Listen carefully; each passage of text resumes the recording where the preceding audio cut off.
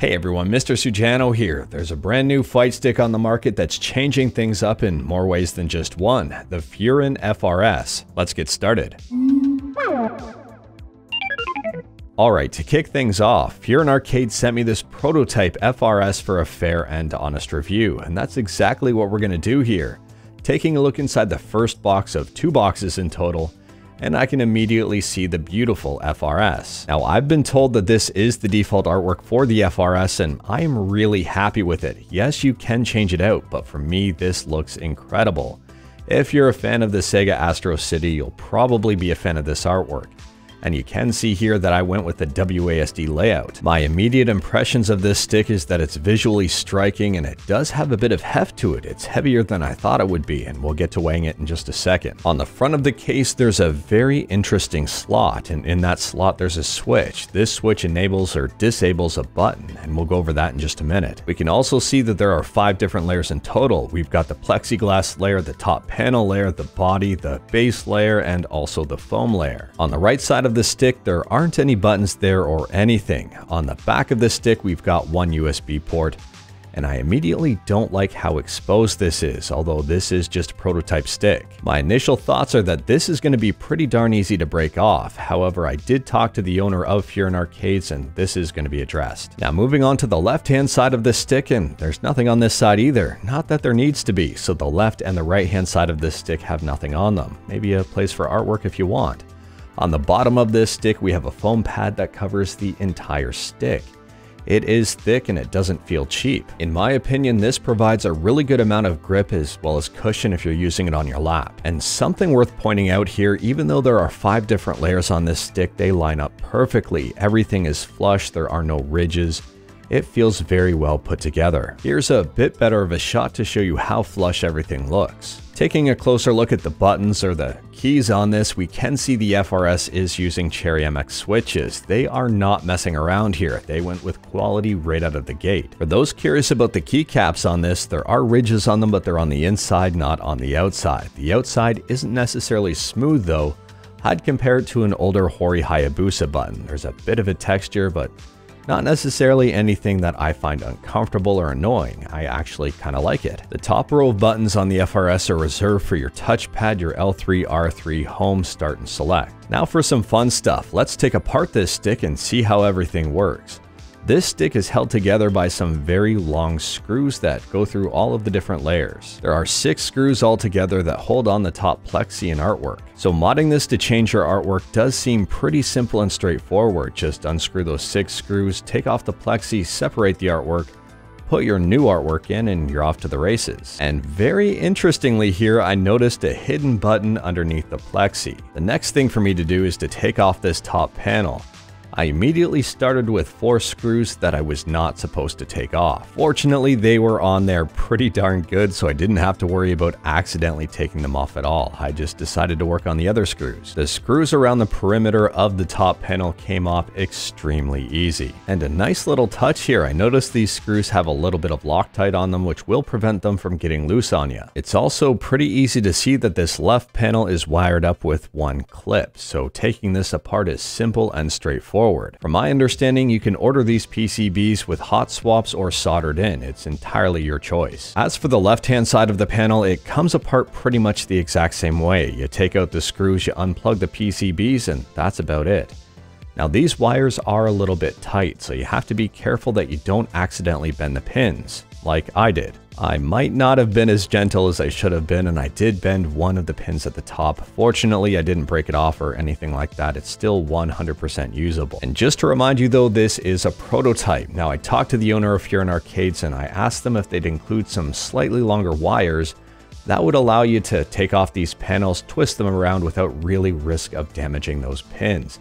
They are very tight in there. They're wired very well. We can see that this stick is powered by a Brook UFB, and that PCB is tucked nicely in the corner. The FRS is very nice and tidy on the inside. Everything seems fairly easy to replace, especially this USB port if you accidentally damage it. Now that we've taken a look at box 1 and taken apart the fight stick, let's take a look to see what's in box 2.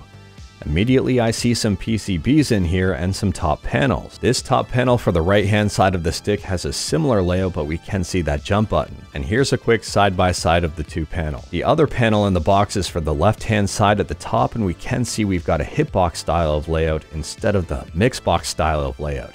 So here are the two top panels side by side, and you can see that they are considerably different. And in the bottom of the box we've got another plexiglass top panel with some different artwork. And this looks to accommodate this new top panel altogether. It's also worth noting here that these top panels have different Cherry MX switches. We've got speed silvers here instead of the reds. If you haven't guessed this already, one of the big features, if not the biggest feature about the FRS, is that it's fully modular. You can swap out the top panels as you please. Now, putting this secondary top panel on, I noticed that the connectors are the exact same. So just be careful when you're putting this thing back together that you put the right connector on the right section of the PCB. On a side note here, in my opinion, this is a perfect example of why a little bit of extra wire would go a long way in making this easier to put together. I had to kind of fumble around with this just a little bit to get everything plugged in without damaging it. And I also found it pretty easy to plug this in upside down if you're not careful. You really have to pay attention when putting this back together. And speaking of putting it back together, when I was screwing in the top panel, I accidentally put some of the screws in the wrong places. I didn't pay attention to where those screws were initially, and it's really easy to stick them in the wrong holes and screw them in. My advice here is to either take a picture of where all the screws go before you take them out, or just use the top plexi to help align the screws and make sure you're not putting something where it shouldn't go. It's also worth pointing out here, it took quite a bit of time for me to line up the top panel perfectly. It's very easy to place this top panel on and screw it in and to not have it line up. You can see here the bottom of the top panel is hanging off the edge just by a little bit. So I did have to take my time here and make sure everything was lined up just right, and then screw it in slowly. To me, this really isn't a deal breaker, but if you like things lining up absolutely perfectly, this might take you longer than you think. And once I had everything pretty much aligned, I put on the artwork in plexi and screwed that in. Earlier on in this video, I mentioned that the stick felt a little heavier than I thought it would, and taking a look at the weight here, it's weighing 1,625 grams. And for comparison, the Snackbox Micro is coming in at a whopping 427 grams. And here's the Fightsticks Arcade FRS, which comes in at 1790. If you are curious about measurements, the width of this is about 12.5 inches, the length of this is just under 8, and the height of this is just under 1.5 inches, and that's including the foam. For a size comparison, here's the FRS beside the Snackbox Micro and the FRS. I would say the surface area is between both of those sticks, and the FRS is just a little bit thicker. And here's both sets of layouts side by side that Furin Arcade sent me. Let me know which one you like better in the comments below. Let me know which artwork you like better in the comments below. Now let's check out this stick in action. Since my version here is using a Brook USB, to connect it to the switch, I have to press and hold down one kick while I plug it in. And then it should connect a-okay. The Brook USB is an amazing PCB compatible with a ton of different systems. And I did notice one issue right away. I couldn't press that jump button to move up, and that was because I forgot to change that switch on the very bottom. So if you are changing up your top panel, you may or may not have to activate this switch. I just used the included Allen wrench and switched that over, and it seemed to work just fine.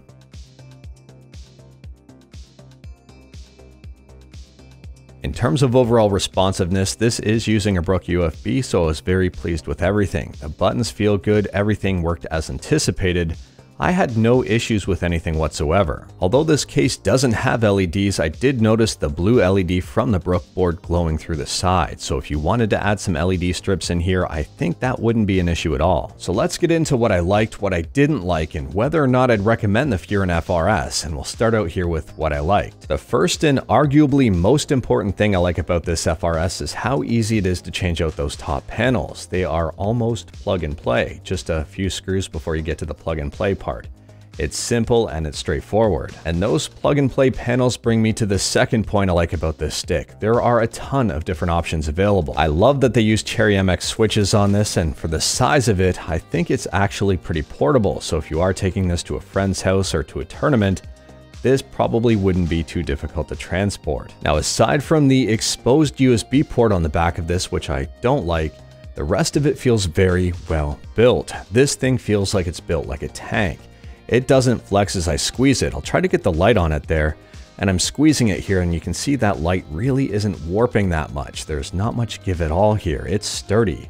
I like the pad on the bottom. It feels quality. It doesn't feel cheap either. And flipping over to the buttons on the top here, some people might not like these smaller buttons, but I do. And they aren't the easiest to press in. And if you're playing fighting games, you don't want to accidentally press any of these buttons at all. So that's a good thing. If you're using these for other games, yeah, it might get a little bit annoying because they aren't full-size buttons. And now moving into things I don't like about this stick. The first thing I noticed right away was how exposed this USB port was.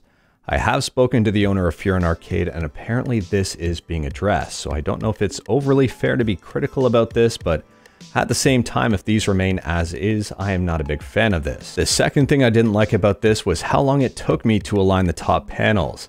If you are a perfectionist and want things absolutely perfect, it will take a bit of time, and you're going to be having to adjust it left, right, and center. It's easy to adjust, it's simple, but at the same time, it's time consuming to get it absolutely perfectly. And speaking about the top panel, the third thing here is kind of a combination thing. It all has to deal with the pins. I am not a big fan of these pins. They bend very easy, and easier so given how short the cable is to connect them. If you yank on that cable a little bit too hard, you can very easily bend these pins, like I did. On top of that, you can very easily put the connector on upside down, and this probably won't work as anticipated. I personally think an easy fix for all of that would just to include a slightly longer cable and maybe put some marker on the top of the connector so you know which way is up, like other joystick manufacturers do. Or possibly just use a different connector altogether. And the last thing I don't like about this, it's not really a problem of the stick, but I wouldn't mind seeing an option here to maybe have a little rubber stopper just to plug this hole to prevent gunk from getting in it. So given my pros and cons about the FRS, let's take a look at the price of the FRS to determine whether or not it's worth it.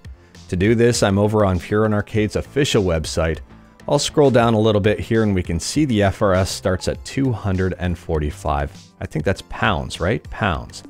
The kits for it, we've got face plates here for 65 pounds for the left-hand side, 85 for the right-hand side. Art prints are 15 pounds. So the FRS starts at 245 pounds. Let's go through the configurator and see where we end up. For case, my only option is white. For PCB, there's a ton of different options here. Brook 0, Brook PS4, Brook UFB, Brook UFB plus PS5 compatibility, or the no PCB version. If you've already got a PCB to start with, the FRS is reduced in price down to 225 pounds to start. But if you need a PCB with this or just want a PCB pre-configured with this, the Brook 0 won't add any cost. The Brook PS4 brings it up a little bit, the Brook UFB brings it up even more, and the Brook UFB plus PS5 compatibility brings up the price up to 355 bucks. I had the Brook UFB in mind, so we'll go with that option. Now let's choose a layout. So for the left-hand side, there are a bunch of different options here, and none of them really seem to be increasing the price, which is a big thumbs up. So there's mixed box style, hitbox style, and pretty much everything in between. For mechanical switch types, we've got a bunch of Cherry MX switches to choose from: silver, red, black, blue, or brown. And if you don't know what these are, I would recommend doing some reading on them before you order them. And none of them are increasing the price, which also gets a big thumbs up. Now moving on to the layout on the right side, we've got 8 different options here, and none of them seem to be changing the price. And again, a whole bunch of different layouts.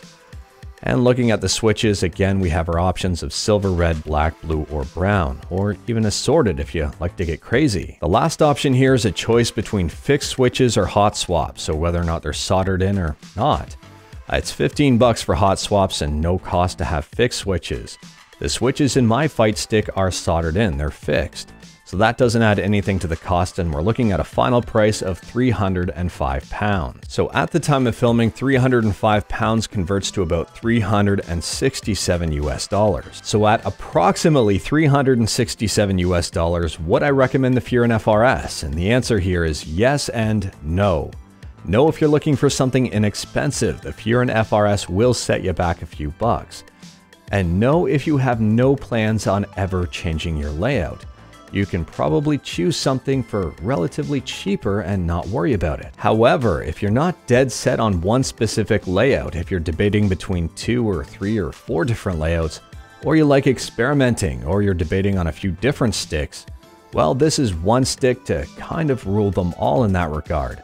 There are a bunch of different configurations here. It will save you quite a bit in the long run. You don't have to buy 2, 3, 4 different sticks. You can just buy one and then buy the panels to switch out to suit your own needs. On top of that, if you've got your own PCB ready to go, that will reduce the cost of the FRS by a considerable margin. And yes, the FRS is pricey on its own still, even without a PCB, but that price isn't just because of the portability of this thing or the modularity of this thing. It's also because it's built very well. It's built solidly, it doesn't feel cheap, the buttons are great, the switches are great, the overall build quality is good, and it doesn't really flex. This thing is solid. And even further to that, as far as I know, Furin Arcades plans on adding even more options to this, more top panels like sandwall buttons if you want those, even a joystick option at some point in the future, some point probably in the near future. But anyways, that is all I've got for you in this one. Straight to the point, tall stuff and no fluff. Huge shoutouts to Furin Arcades for providing this FRS for a fair and honest review. Let me know your thoughts about the FRS in the comments below. If you like this video, leave a like. If you didn't like this video, leave a like. Hit that subscribe button, check out my other videos, don't tempt fate, save your state.